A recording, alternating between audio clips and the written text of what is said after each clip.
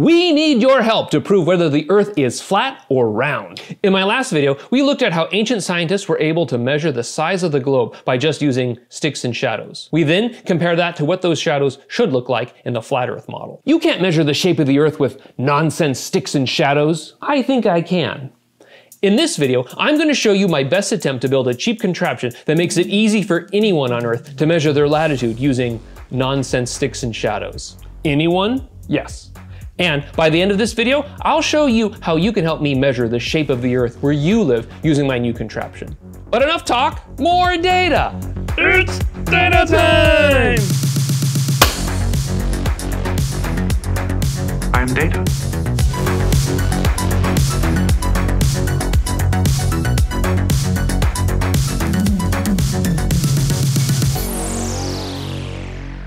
So the whole point of this tool is to be able to easily measure the angle of the sun without having to do a lot of math or trigonometry. Ugh, I hate doing math. Exactly. To this end, I've printed out all of the angles for a given height of a gnomon or pole. The lines on the paper are concentric circles that list the angle of the sun all the way out to about 70 degrees. Why stop there?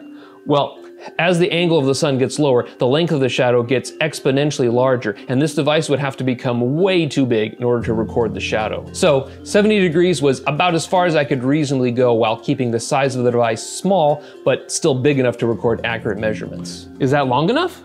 Well, if you use it on the equinox, this length will work for everyone south of 70 degrees north latitude. So it won't work in northern Greenland, but it'll work just about everywhere else in the world where people live. Sorry, Greenland. Now we have to handle one of the most sensitive parts of this device, which is the angle of the pole and platform. Why are those so sensitive? In order to get an accurate reading of the angle of the shadow, this device has to be perfectly level on the ground, and the pole has to be perfectly vertical. If the pole isn't standing straight up, the shadows won't fall on the correct point on the paper. Similarly, if the paper isn't horizontal, the angle will also be wrong. Remember, we're trying to decide whether the Earth is flat or round based on the difference between the two models. And in many cases, it's only going to be different by a few degrees, especially if you're close to the equator. The more accurate we can make this contraption, the better. So how are you going to make sure everything is leveled properly? That's the next step. I need to actually build a platform to support the paper and vertical pole so that everything is angled correctly. For that, I need to leave the computer, and for the first time on this channel, I am going to build something in the real world. It's build time! So in order to keep this cheap and easy to assemble, I'm going to use 1/2-inch PVC pipe. Initially, let's just build a very simple pole using 90-degree connectors. In order to ensure the vertical pole is truly vertical, I'm going to build a plumb bob to hang straight down the pipe. What's a plumb bob? That's just an old technique of using a hanging weight to show exactly which direction is down and therefore vertical.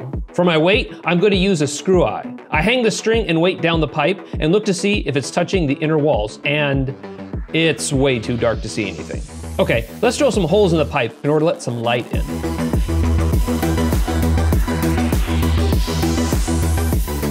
Now I can actually see the screw eye in the pipe, and it's really wide. The screw barely fits down the pipe. Okay, let's replace the screw eye with something that's a bit thinner, like a sewing needle. That fits a lot better down the pipe, but it's hanging along the edge of the pipe. We want it to hang down the center. So let's cross 2 strings at the top to suspend the weight. I glue 1 string across the top and cut it.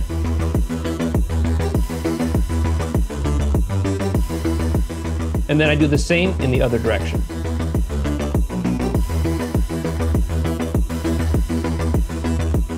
This gives us a platform to hang the plumb bob. I clean it all up and tape it down, and now I hang the plumb bob down the center of the pipe. If it touches one side of the pipe, it means the pipe isn't exactly vertical, and I need to readjust it. If I simulate the sun with my flashlight, I can get a feel for how much the shadow changes with just a bit of wiggle in the vertical pipe. I can also see that my pole is way too tall if I want the shadow to fit on my platform. Let me put an indicator lower down the pole to indicate where I think I want the top to be. I lay down a piece of cardboard to mark where I think the shadow should be. Using info from sendcalc.org and some trigonometry, I mark the angles that I expect to see at my location this time of year, somewhere between 32 and 33 degrees elevation. The shadow of my cardboard indicator should appear in between these 2 marks. I test this out with my light to ensure its visibility.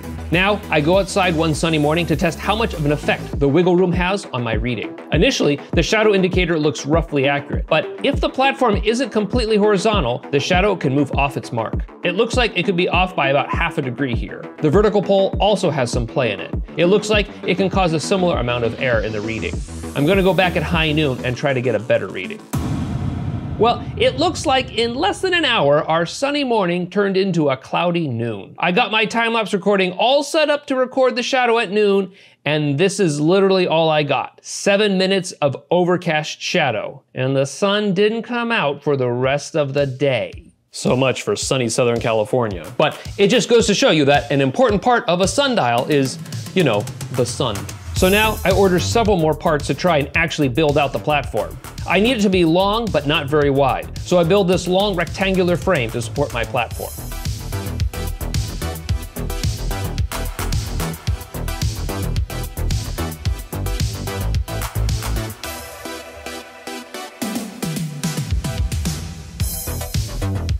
I also want screw levelers like you use for furniture in order to ensure that the platform is perfectly horizontal, but it looks like I got the wrong ones. These aren't adjustable. Oh well, let's put them on for now until I can order the right ones. I also realized with my shadow indicator that I really need the top of my vertical pole to come to a point, which is not what I have with the PVC pipe. I have these foam backer rods from a previous project years ago, which I had already melted to a point. So I got an end cap for the pipe and drilled a hole for the backer rod. This also allows me to adjust the height of the pole a bit, since I can push the foam rod through the end cap farther if I need to. Okay, now I'm ready to take my printed pages and place them on the cardboard platform. I print them on A4 paper, so I have to join them by placing the edges together. Then I cut a hole for the vertical pole and place the sheets end to end. However, it looks like some angles get lost in the edges. I think I'm gonna have to reprint them with an overlap built into them. Let's just tape them together and see how this looks. I put the pointed cap on the top of the pole and test it out with the light. The new pointed cap looks good, except when the light moves up, we lose it to the pipe's shadow. Let's see if I can fix that by making the vertical pipe shorter and making the backer rod top longer. Okay, now the shadow looks better, but we still lose it when the light is overhead. Now I ordered the screw levelers, but had to order the T-nuts separately. However, it looks like the T-nuts don't fit the screws, even though they both claim to be 1/4 inch. Also, these T-nuts don't seem to easily go into PVC pipes. My leveling efforts are just not working. They're cursed! Let's move on to the platform. I bought some actual plywood and fiberboard to make the platform light but sturdy. But the frame is too wide for them, so let me cut them down to a more manageable size. Now I can lay the boards down end to end and put the printed pages on top of them. I reprinted these pages to have a bit of an overlap between them, so they remain more continuous. All right, it's starting to look a bit more manageable. Let's test it outside. Okay, finally it's sunny and I can test this with real sun. And it looks like the wiggle that I was worried about isn't too big of an issue. I mean, it is changing the degrees, but it's not as bad. It's still like within less than a degree at this latitude, so maybe it's not as big of a concern. Here is a time-lapse video of the shadow moving at midday. You need to record the value of the shadow at high noon, which you can do with an app like SunCalc. Or you can just record it throughout the middle of the day, and whenever the shadow is the shortest, that's when we are at high noon, or solar noon, when the sun is at its highest peak in the sky. Here we can see another issue with recording our shadow. The pointed tip helps us record an exact value, but even a pointed tip is blurry on the page. Can't you just sharpen the end of the foam rod? No, it's not due to its point. It's due to the sun's angular size. What? Up till now, we've been assuming the sun is a point light source. But the sun has a diameter, and so light is actually shining from multiple locations across its surface. This means that the shadows cast from the sunlight aren't sharp. They are a little bit blurry. Based on the sun's diameter and distance from the Earth, its angular size in the sky is about 1/2 of a degree.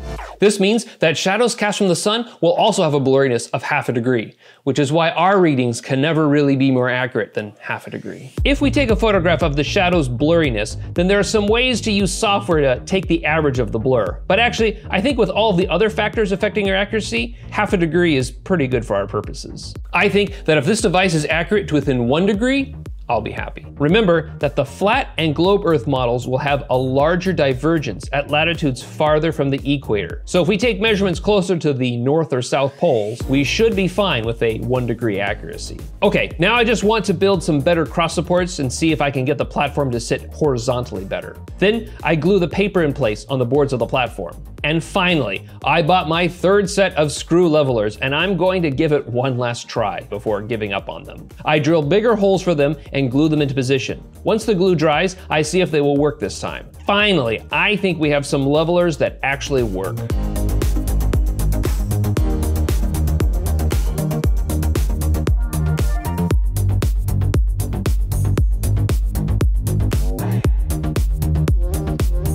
Success! And here it is, my first sundial, or whatever it's called. Comment below if you have a better name for this thing. This is definitely not gonna win any awards, but it is relatively cheap and simple to make and should be fairly easy to assemble. It's just PVC pipes with some boards and paper on them. And the plumb bob. Actually, I think the plumb bob is not really that useful and just adds to the build complexity, so I'm gonna remove it. Good riddance. But that's it.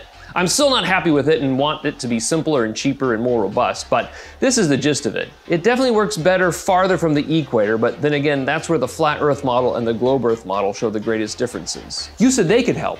Right. If you're interested in having one of these devices to measure the shadows of the sun, send me an email and I'll see if I can start sending out prototypes for people to test. Everyone gets one. Well, I don't know how quickly I can get these out to people. I'm not a factory. I'll probably just send out a few prototypes to people in order to get feedback before making more and selling them for a small price. The cost is starting to add up. Either way, if you're interested, get in contact with me and I'll try and get them out as soon as possible. Will we get enough information to prove whether the Earth is flat or round? Who knows? Maybe we can get enough people interested that during future equinoxes and solstices, we can all go outside and record the sun's location on the same day and build an actual model of the size and shape of the Earth from the data. More data! It's data time!